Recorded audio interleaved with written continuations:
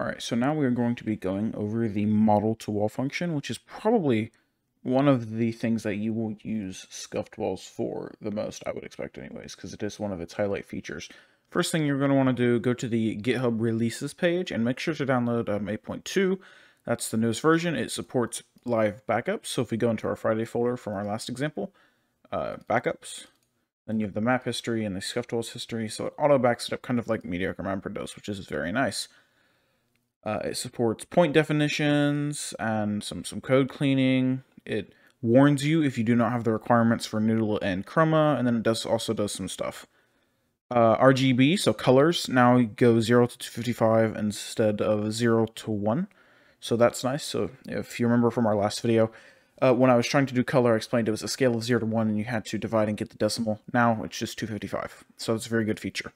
Once you have that downloaded, and I have just this little file here where I keep all my example stuff, we're going to want to re-import the map, obviously. So we're going to bring that in. We want to do our export standard. We're going to auto-import, create a backup, and there we go. So now we can go here, and we can open up the ScuffedWalls file, and everything's going to be saved. And we can start with our ModelToWall. So in our last example, we had the blackout function, which started at beat 10, and it was 20 beats. So it ended on beat 30. So let's start this at, I don't know. We'll say beat 40. We're going to type the beat, obviously, colon, and then the function name. So ModelToWall. Then we can save it. And it is giving us this error, and I do believe that is related to we don't know the path. So it can't do anything, and we saved. So let's make sure we have that. If you go into the ScuffedWalls Google Drive docs, not the official ones with the drives. We have this physics.da file that you can get from the additional resources. It is just a 3D model of some physics blocks. Oh dear lord. That's going to open in Photoshop. That's not good. And we're just going to put that into our folder so we can use the local path. So if we do path and then colon, do I have that? No, I do not. So physics, PHY, SICS, physics.dae, and in theory, if we bring up ScuffedWalls, there we go. So now it has the file, and obviously you can do full path and do the full thing if you wish. And now that we have that, actually, it gets fairly simple because this just kind of builds off what we did last week with the text to wall, because it's pretty close.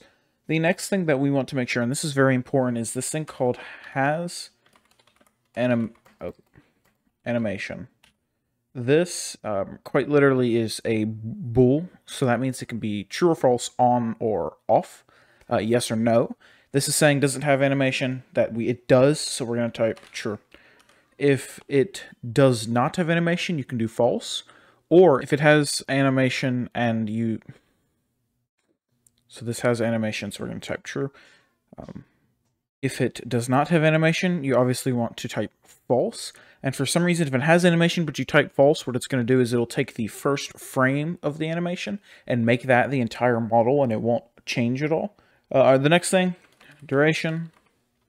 Yeah, we can do 20 beats. It's just how long it is, and this will scale how long the animation is to take up that time. So if it was 2 beats, the animation is going to be super duper fast, whereas 20 beats, it's obviously going to be just a little bit longer than that.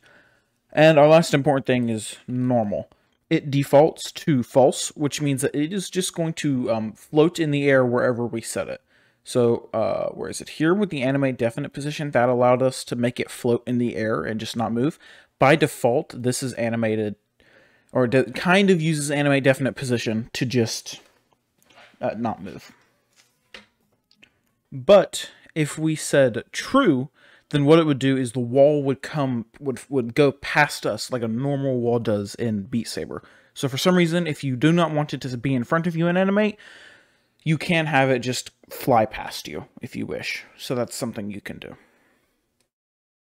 And that is pretty much the basics of all the important ModelToWall functions that we need to cover just to give you a rough understanding of it. It is actually, in my opinion, less intimidating to do than ImageToWall, which is pretty cool, considering that this is one of its best features. So let's go ahead and let's launch a Beat Saber, and I will show you what this looks like so you guys can get an understanding of it.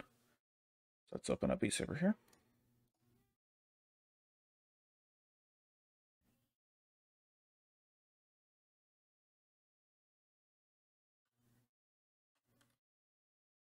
Okay, so there is the text wall that we did last time.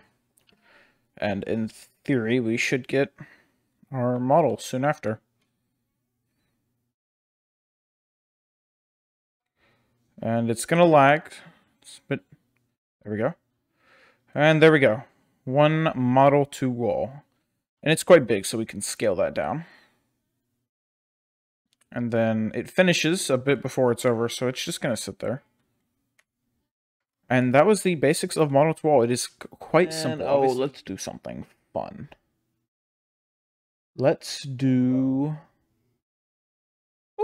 rotation. Let's make it rotate 90 degrees. So we can use our rotation parameter. And then this works on the, kind of like if you've ever used Unity, I guess this is an example, or a 3D model, or it rotates it on the XYZ coordinates. So what we can do here is if I do a 90, then 0, let me make sure those are commas, and then 0, 0. In theory, if ScuffedWalls takes it, and if it does, that means I've done this correctly. When we launch our map here, and it should be here, yep. And oh, we forgot to update. That's important. Must make sure you do Control R and Beat Saber so it updates correctly. Okay. Should be right here. Yep, and it is lower because obviously we moved it and we rotated it. And when we rotated it on the x-axis, it took where it was standing up and it turned it kind of in that sort of angle. That was my bad. If we wanted it to just turn 90 degrees horizontally, it would be 0, 0, 90 because of the Z, but that's fine. This does not like that. Always make sure you close off that bracket. And there we go. That is ModelToWall with the covering the animations, kind of the duration, rotation, all those fun things. If you have any questions, make sure to leave them in the comments, or you can DM the light designer. His Discord will obviously be in the description below. And yeah, if you have a specific function you want me to cover, just let me know. But other than that, next week it should be image-to-wall. That's going to be so much fun. And after that, we just get into the kind of custom stuff, and that will be significantly more boring. So yeah, see you next week.